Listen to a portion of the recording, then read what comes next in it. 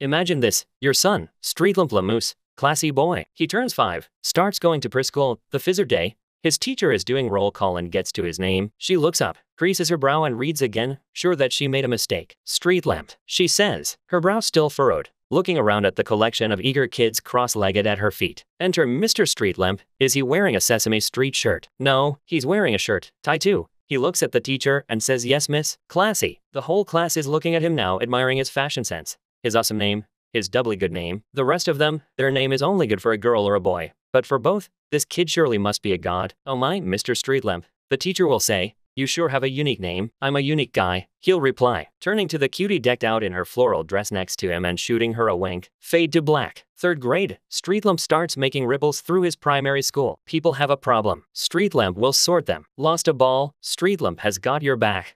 Skip rope gone missing? StreetLamp got you.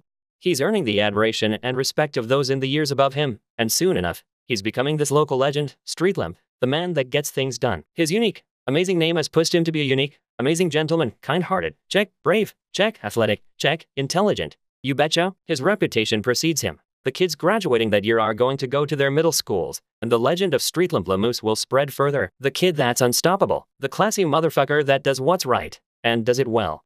7th grade. Time to start middle school. Hormones start to kick in. By now, there are some overdeveloped dickish guys teasing him. You know what StreetLamp does. He doesn't fight back. He doesn't wage warfare against them. He just grins. Every night he runs. Every night he works out. His muscles are starting to develop. His facial structure, impeccable. He's beautiful. The bullies aren't caring though. They're just continuously ripping into him, day after day. So what do you do when you're pushed? Repeatedly. Snap. Not StreetLamp. StreetLamp waits until they're separated from one another, approaching and befriending each one on their own. Gets to know them, finds out that the bigger one, George, he's secretly in love with this girl and been trying to rip on StreetLamp because he's a baller and the girls love him, trying to prove that he's more attractive by bullying him. So StreetLamp, the good guy that he is, goes and approaches the girls, starts talking George up, telling her what a great guy he is really. Soon enough, they're going on a date, the kind of cheesy date that 7th graders go on, that trip to the movies where they gingerly hold hands halfway into the movie and she blushes and his breath increases in pace, nerves racing, heart pumping with such ferocity. Fast forward, StreetLamp the freshman, his rep has spread through the high school already. You remember that cute girl in the floral from preschool? Yeah, she goes to the same one. She's developed pretty well, looking beautiful. First day of class, the teacher's doing roll call. She looks at the list, furrows her brow, looking up. She lowers her head, reading again. StreetLamp, Lamoose, she says. He looks up from the discussion he's having with one of the buddies that he'd made through George, talking about cologne or something like that. Yes miss, he says. He looks around, catching the eye of floral girl, winking at her once again. She giggles, blushing.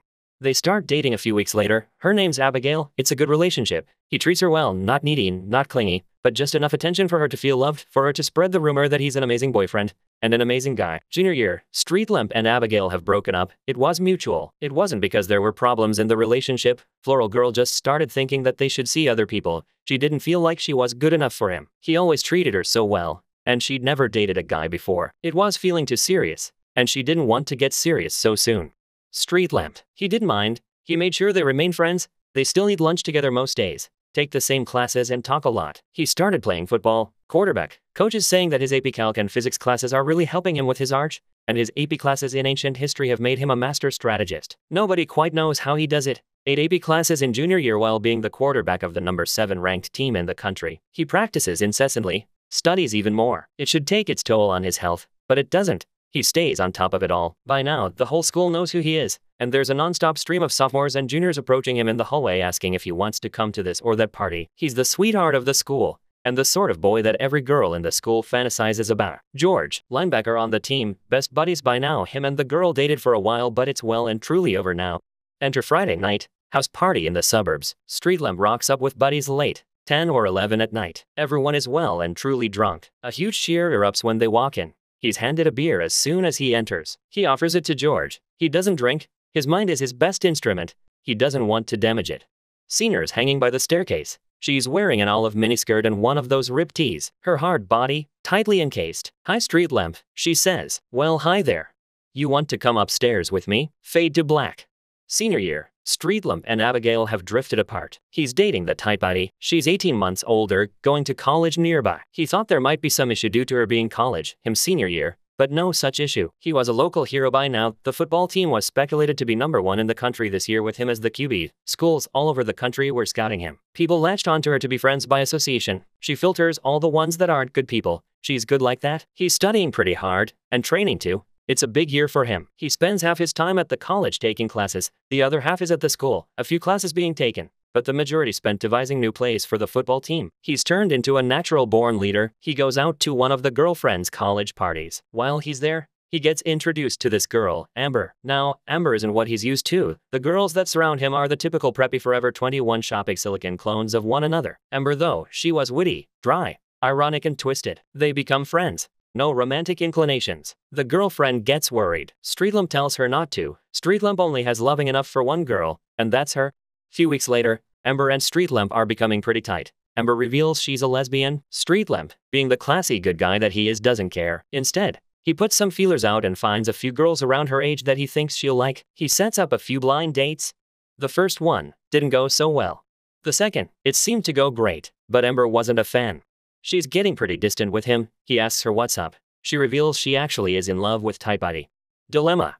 StreetLamp Lamoose, being deserving of the good guy name, sets up the threesome. Amber gets to live out her desires. Typebody gets to experience the typical lesbian phase in college, and he sits back. The news of his sexual prowess spreads. Typebody ends up falling for Amber, and they start dating. StreetLamp Lamoose, angry. Nope. He's happy for them. He's proud.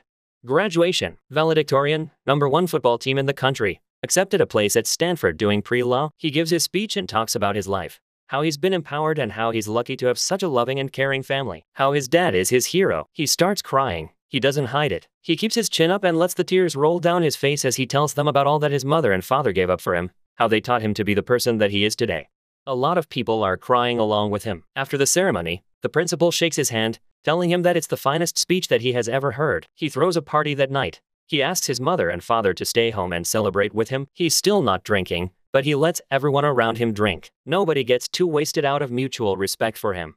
The doorbell rings. One of his buddies starts to get up to answer it.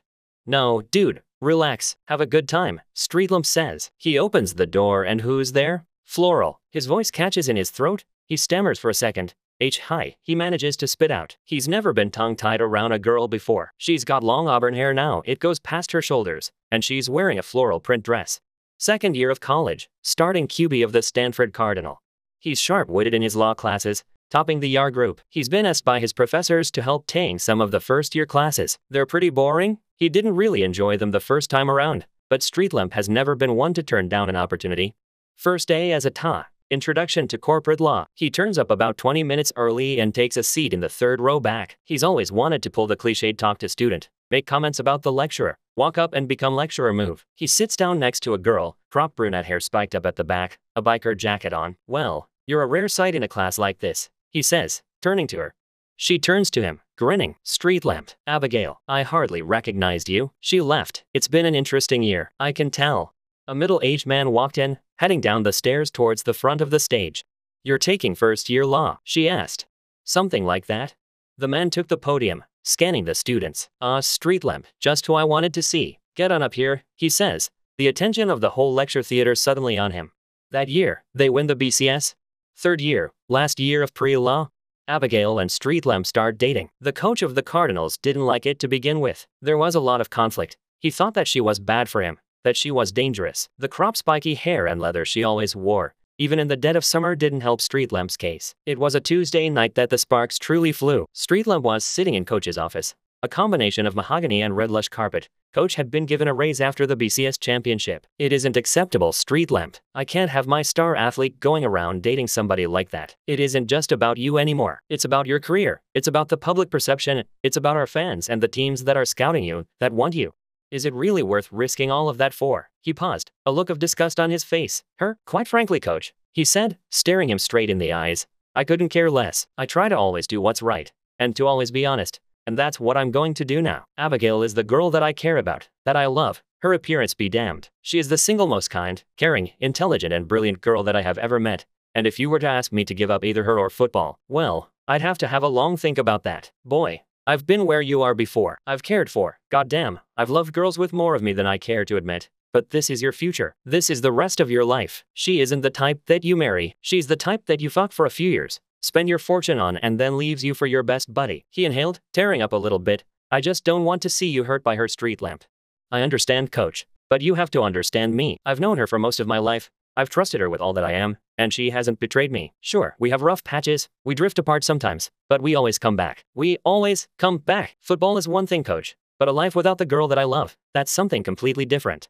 They sat in silence for a little while. StreetLamp's voice croaked as he started to speak again. If you're asking me to choose between football and the love of my life, you know the answer. That season, they went undefeated again with StreetLamp starting every single game.